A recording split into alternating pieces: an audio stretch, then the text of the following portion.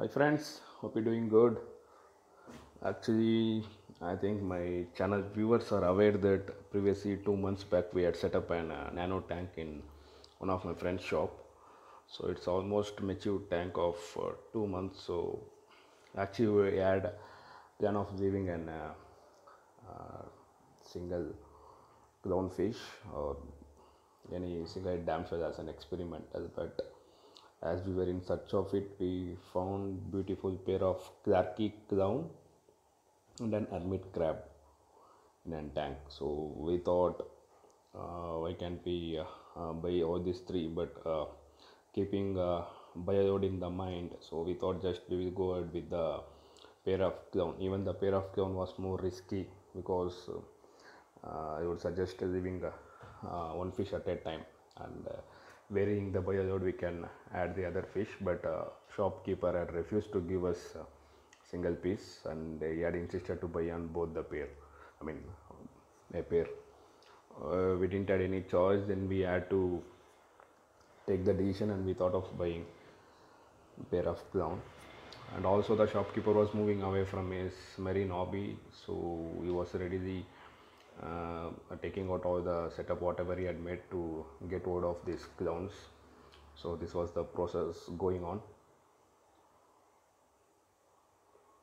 and luckily when he was taking away all the things we could find one damsel coming out of it.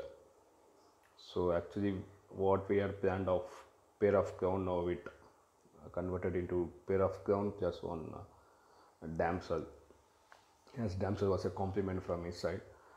So even then I was a bit hesitant to take all the three, but didn't have any other choice. We had to pick all the three. So we didn't have any other spare tank to host this damsel too. So we thought, okay, let's give it a try as it's nano tank. Also add a skimmer. So we thought, okay, let's try. So we got hold of damsel. It was time for the clownfishes.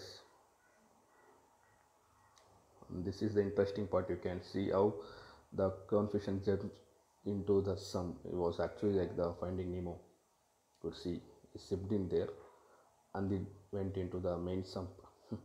Finally, we got out of it. And one more blunder coming now.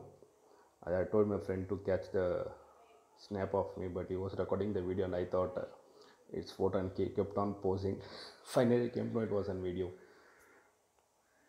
This was after leaving the fishes into the tank. I know everyone knows the quarantine process and dripping method, so I didn't want to waste time on that. This is the thing. I will keep you posted on the updates further. That's it for today. Take care. Bye, guys. Have a nice day.